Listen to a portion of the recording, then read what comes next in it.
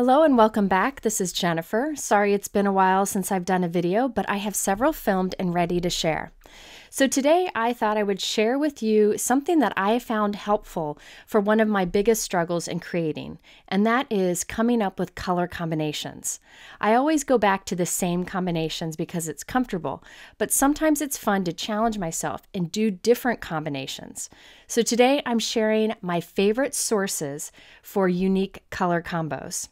I have a good variety of cards and a lot of them too. I will show the source of my color combos, what I created, and then we'll move on to another example.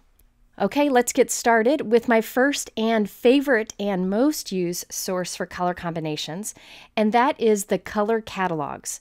These are downloadable PDFs with a ton of color combinations that are easy to search. I've used these in a video before. I'll link to it up here in the top right if you want more inspiration. I will also provide a link to the color catalogs below because they have a video showing how to use them, and it's really helpful. So there are two color catalogs. You can buy one or both, and you can search by color, keyword, or collection. I like doing collection because I think it's a fun way to discover new color combinations. I purchased the catalog several months ago, and I keep them on my desktop on my computer so I can pull them up whenever I'm crafting. Now, of the different color sources I talk about today, this is the only paid option. The other ones are free, but I like having all of the combinations together in one place and so many organized well. Now, the price of it I think is very reasonable for how much I use it, but you could definitely check it out and learn more about it at the link below. It's really a fun resource. I'm going to do a few cards here at the beginning using different combinations I got from the color catalog, and I will share the combinations so you can see where I'm headed. Okay, let's get started with this card. The colors of thread I used here were inspired by one of the color combinations in the color catalog. You can see it here. It's so beautiful. Now, I do a lot of stitching on cards. Some of my examples have stitching today, but I'm just going to kind of go through the stitching very quickly because this is really about the colors. Now, the stitching dies that I use today are new from Spellbinders.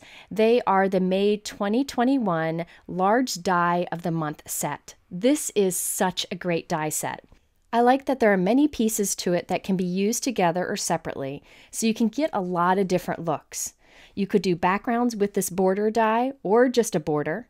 You can also cut apart little flowers so that you can have smaller pieces. So you'll see some creative uses of this today. Now, I know not everyone likes to stitch on their cards. You could also just put colored paper behind this so you have dots of color showing through. Many ways you can use it. Now again, I'm not going to go into stitching in detail in this video because this is about the color combos, but I will link to a video up here in the top right that does go into the details on how to use these dies if you're interested.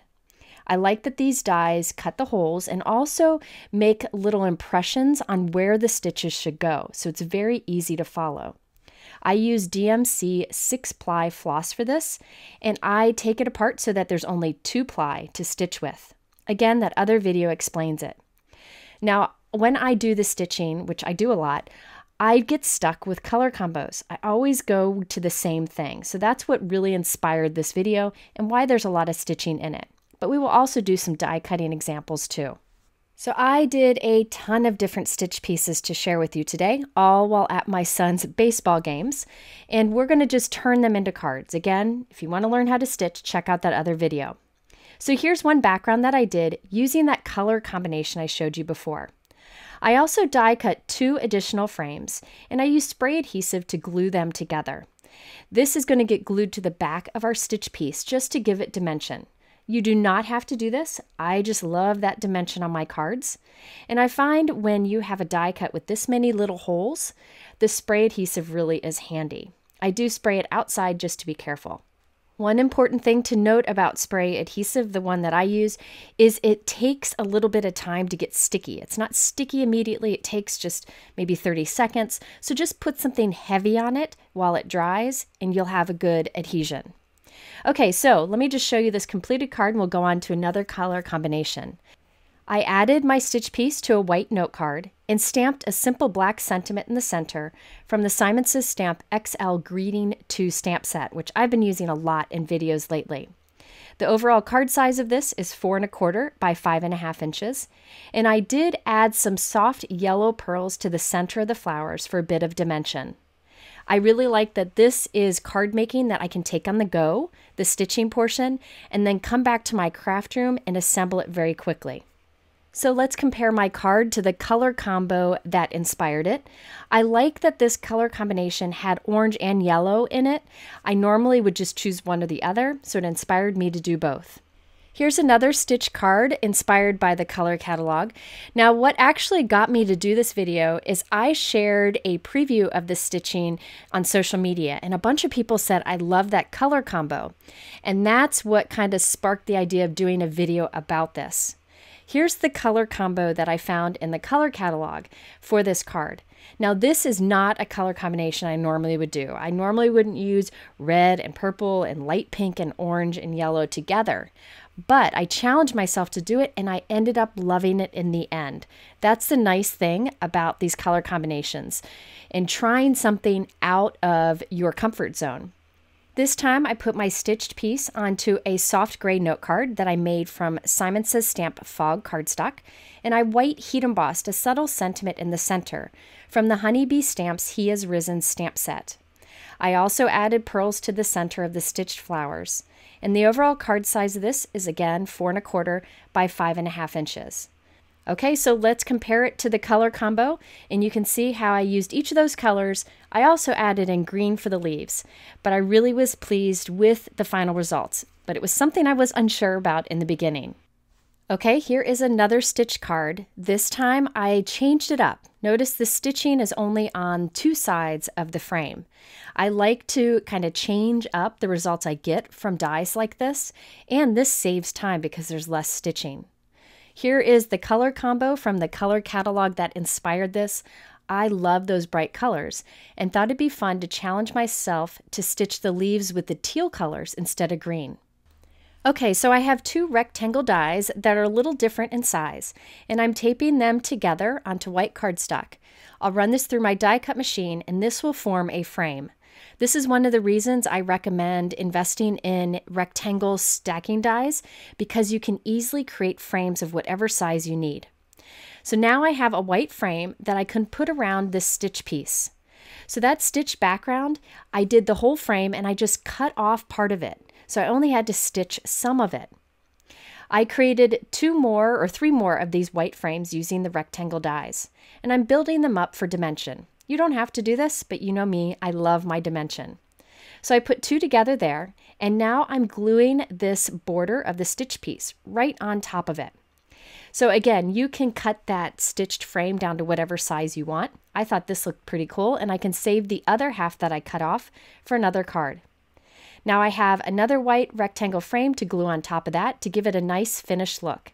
And I even made one of the leaves kind of stick out from the frame for some fun. The rest of the card is quite simple now that the stitching is done. I did want an extra leaf up there on the top left. So I used the single leaf die that's included in the die set, and I stitched that and cut it a little bit shorter, and I'm just gluing it right behind one of the flowers. I like that you can change up the arrangement that way. And it's also fun to have that leaf peeking out on the top of the frame up there. That thank you sentiment is from the Poppy Stamps Thank You Po script die. It's a great classic look to it. I die cut it from a scrap of gold textured cardstock that I had, added it to the white space, and I also added some Trinity Stamps satin gold pearls. I like how that matched the sentiment and also the gold stitching that I did on the flowers. I chose to put this on a plum colored note card because that was my favorite of the thread colors that I used, and I wanted that to stand out. Whenever I use a bold colored note card, I do like to glue a white piece into the inside just so I have a nice place to write my sentiment, and it gives it a nice finished look. Especially if you're using a lighter weight cardstock, this can add some stability to it. And here is a comparison to the color combo that I used from the color catalog and the card that I came up with. I probably would never have made pool color or teal colored leaves, but I like the results. Okay, let's just do a couple more from the color catalog, including this one, where I changed up that stitching die again to fit a mini slimline card. Now here is the color combination from the color catalog. It's a pretty simple color combination, but seeing the monochromatic collection in there inspired me and reminded me to try that with these stitching cards. So here I used the Simon Says Stamp Mini Slimline Rectangle Die Set to create white frames, just like I showed you earlier.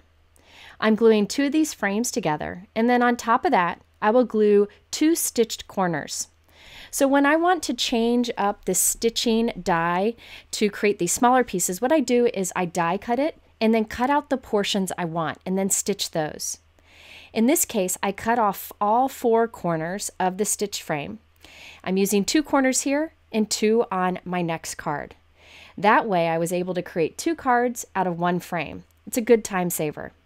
Now, if you're not into stitching, you could do the same technique of changing up a regular die cut. Say you have a big, intricate die cut, maybe a doily or something. Cut it into smaller pieces and put it in the corners of a frame like this, and it gives it a different look. It's a great way to stretch your supplies and get new designs. Okay, so I added that onto a slimline note card. You can see it up there at the top. And then I used the other 2 stitched corners on this card on the left. And I did a gold glitter frame for that one. I have a few extra stitched leaves that I used that small leaf die to create so that I could add a little more here and there on these cards. Here I'm even cutting one of the little berries, the little stitched berries here, so I can add that to my card too. So you can cut little pieces out of this and make whatever look you want. Now this may seem silly, but I intentionally chose gold with these cards. Normally with these cool colors, these pool colors, I would use silver. But I thought I'd change it up and use gold, and I ended up liking it. So sometimes challenging yourself to use a color you normally wouldn't use pays off in the end.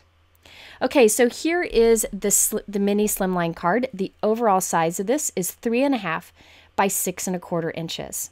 So I put my frame onto a light pool note card, and I added some gold gemstones.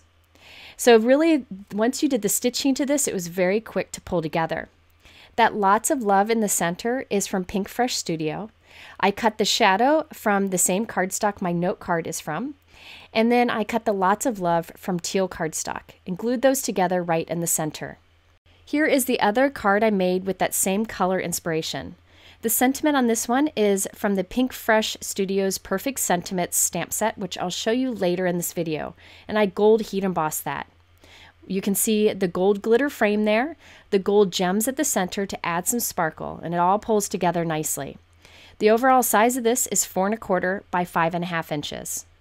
Okay, let's talk about another great source for color combinations, and that is fashion catalogs or websites. Now, I have a couple favorites that I go to a lot, and actually 2 of my favorite places to shop for Lila and also for myself. So I thought I'd share those today. So here is a dress from T Collection. If you have a little boy or girl, I highly recommend checking out T Collection. They have the nicest clothes, high quality, great designs inspired by travel. I just really like that company. And they have incredible color combinations.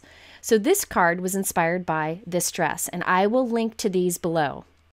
So this time I used the border dies included in that Spellbinders May 2021 large die of the month set. And by the way, you can sign up for their subscriptions and cancel anytime. You can also sign up for multiple ones and get better savings that way. It's really by far one of the best subscription programs I've seen. The value and simplicity of it are just excellent. Okay, so I did some basic stitching inspired by that color combination and that dress, and I'm adding some dimension behind it with white cardstock scraps. I will now glue this onto a 4.25 by 5.5 inch light gray note card. A lot of times when I have a lot of white space or I have a lot of bright colors, I like to match it up with a light gray. I just feel like that adds a little more interest to it. Now here I did one of the stitched borders, but I only stitched some of the flowers, and I'm cutting those little flowers out so I can have individual ones. It's just another example of how you can alter these to change up the look of your dies.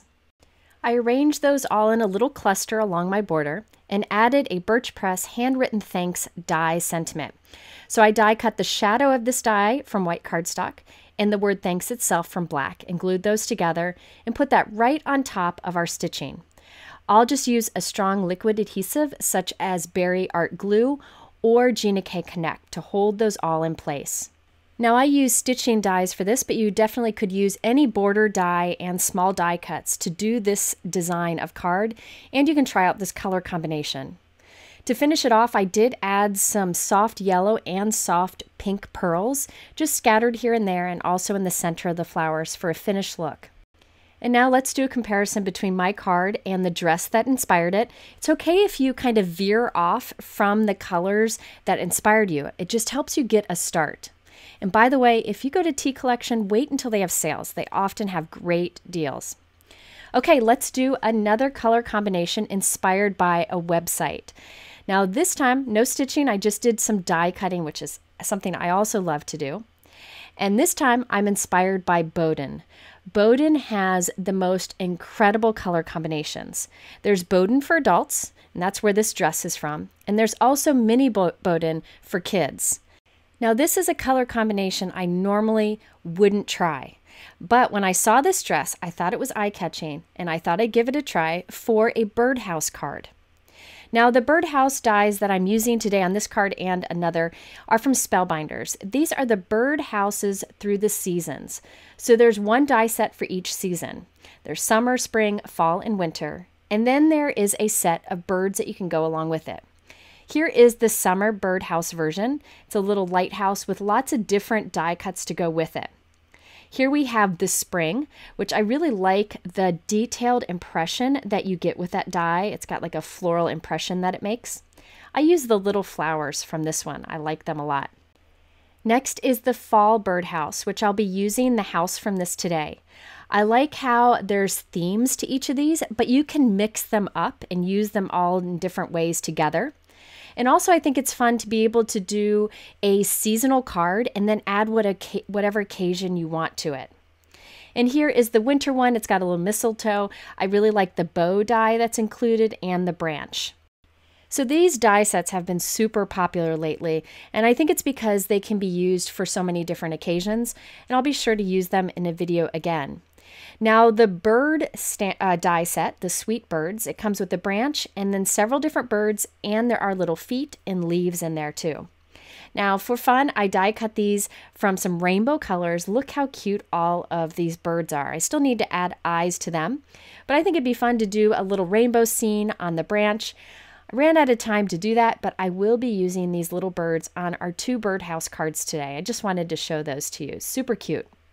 Okay, so back to this Birdhouse card.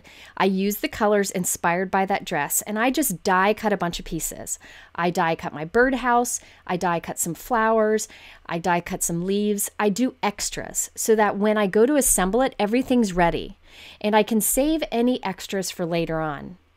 I do like to add dimension. So here, instead of just leaving the birdhouse plain, I added a darker roof to it and 2 layers of these little shutters onto the window at the top. By adding that dimension, it really brings your card to life. I also used a heart die to cut a hole there on the birdhouse, and now I can add my little bird. Again, I'm following the color combination from that dress. I like doing cards like this with lots of little die cuts because I go to my scraps drawer, which I have drawers like divided up with different colors. And I go and I find some scraps in the colors that I find in my color inspiration. And then I just go to town die cutting. And I can make a card pretty quickly because the color decisions are made. Okay, now here for the flowers and leaves, I used the Spellbinders Mini Blooms and Sprigs die set. This is an absolute favorite die set of mine. I use a lot. I've used it in videos before, and I have some more videos coming up using it. It creates the most beautiful set of flowers with details to it, and they're great for adding to die cut scenes like the ones we're doing today. In fact, I have a little bowl of extras of these in my drawer because I use them so much. Okay, now for the background of the card, I used the Photoplay No. 6 Dots Die. This cuts to 3.5 by 6 1/4, so it's perfect for mini slimline card. I die cut 2 of these from white cardstock, And then I glued them onto a white note card that is the same size. Once again, 3.5 by 6.25. That's my favorite size to make for mini slimline. By doing 2 layers of these white dots onto the white card, it just adds a little bit of interest to the background, but not too distracting from the colorful birdhouse we made. So there you can see my little birdhouse. I just glued the flowers and birds onto it. Here I'm using some scraps to create a little stand for our birdhouse to be on. You could also have it hanging from a branch if you prefer. These little birdhouses would even work in the grass, and maybe put like a little gnome stamp with it if you want.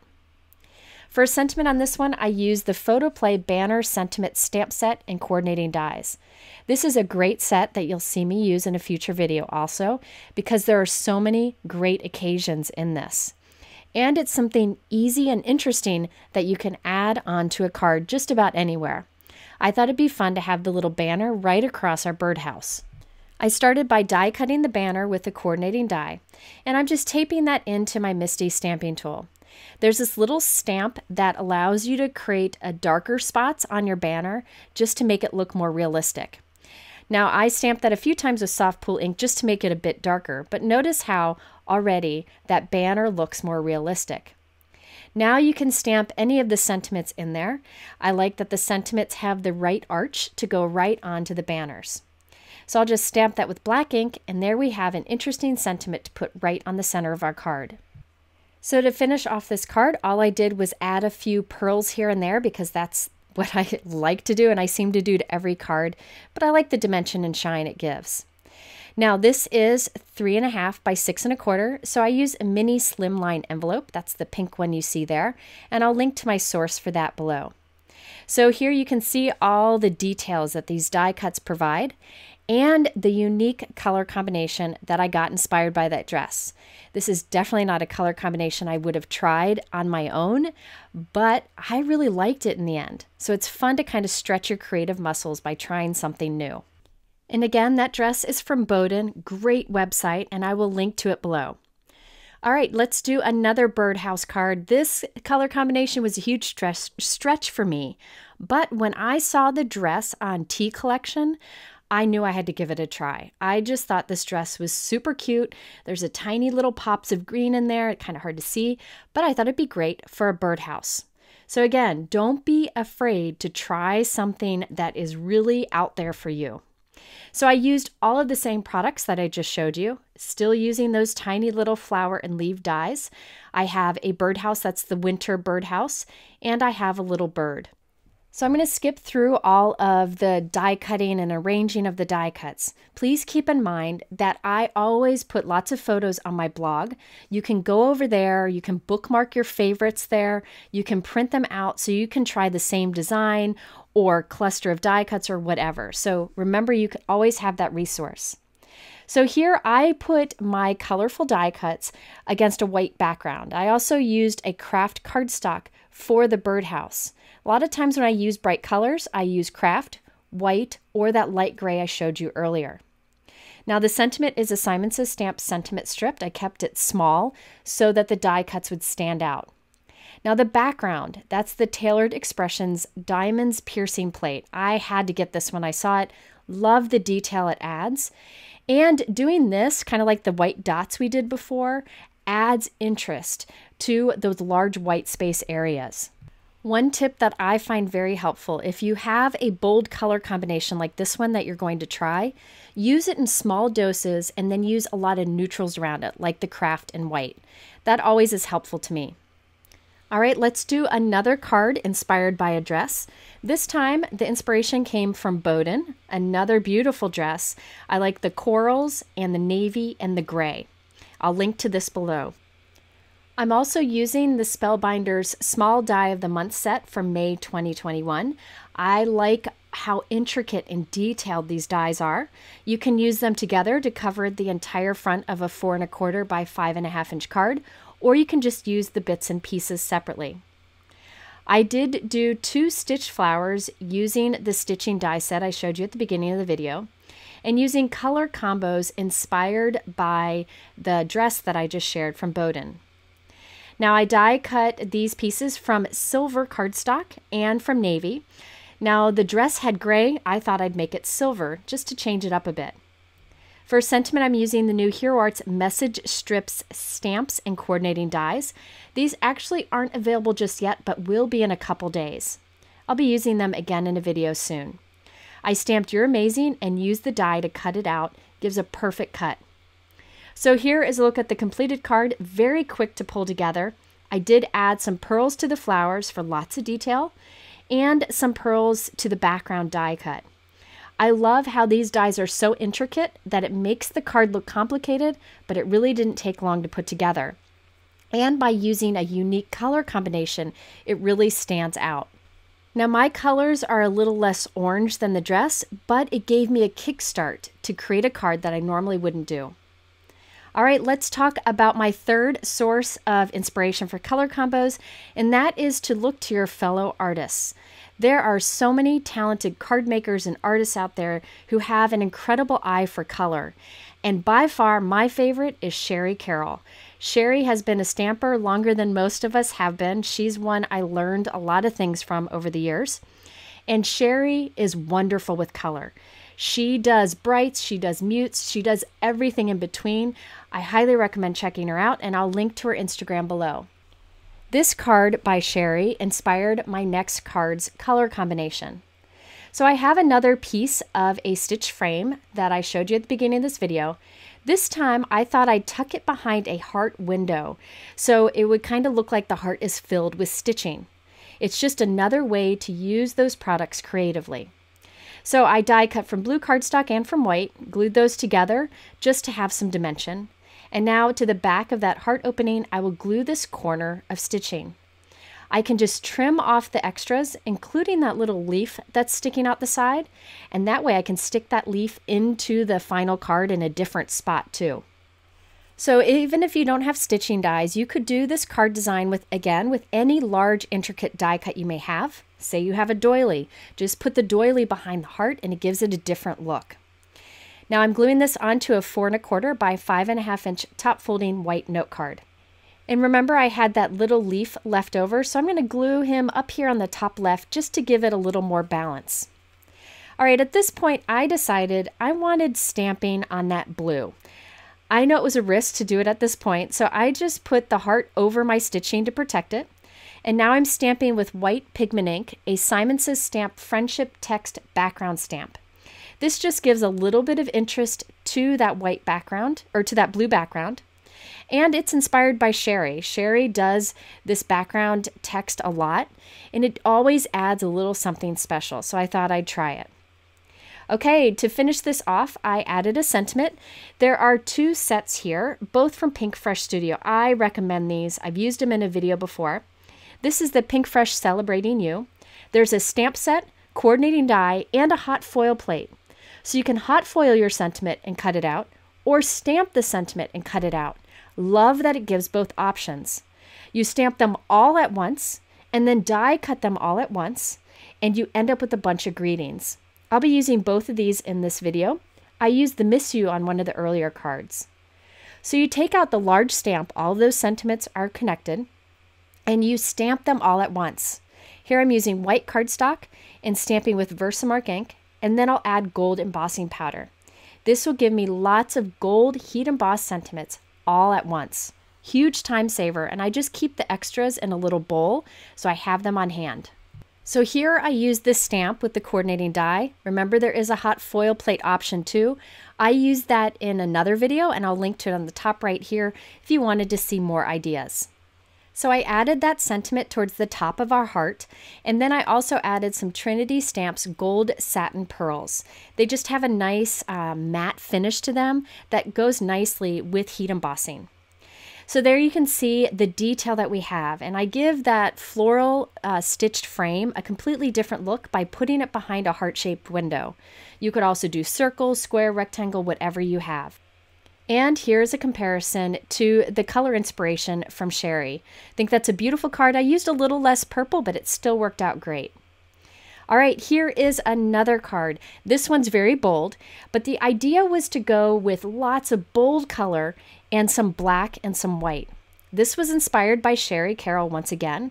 I saw these cards of her and I just loved the bright colors with the white and the black on it. So that is what I decided to do with my stitching on this card. Now I wanted to show you the gems I used on this card. These are the Spellbinders Essential Gem Sets. Look at, they have super tiny to large gems. There are 2 different kind of colors or finishes in each pack, and I really like these. They have adhesive on the back, but I have trust issues with self-adhesive, especially on stitching, so I just use a little glue behind it too. Now I love this one that has the golds. There's a soft gold gem in there that I don't have in any other kind of gems, and they are super sparkly, and that's what I used on this card. I just wanted to mention this because I know a lot of people like gems but would prefer self-adhesive, and these are great options. All right, so here is the completed card. I added a Thinking of You from the Pinkfresh Studio stamp set I showed you earlier. This is on a white note card that's 4 1/4 by 5.5 inches. And all of my stitching was done on a black cardstock die cut. Check out the sparkle with those gemstones. I'm crazy about those. I really think it's a great way to add interest to a card, something to make your cards even more special. And again, here is the inspiration, just lots of different bright colors on black and white. I really think it turned out fun and something I normally wouldn't have done. So I hope these 3 sources of color inspirations are helpful to you. I really struggle with this, and I find I get hung up on it when I'm creating. And so to have somewhere to refer to quickly is so helpful to me. And I have lots of little pieces left over that I can mix and match anytime. As always, if you're interested in any of the things I talked about, the inspiration or the products, they are linked below in my YouTube description. You can also go to my blog where I'll have lots of photos, and you can bookmark and save cards if you prefer. Now at the end here, I'll have a couple other related videos for you to check out. And I really hope this video is helpful. Feel free to share in the comments below your favorite places to look for color combos. Have a wonderful day, and we'll see you again soon.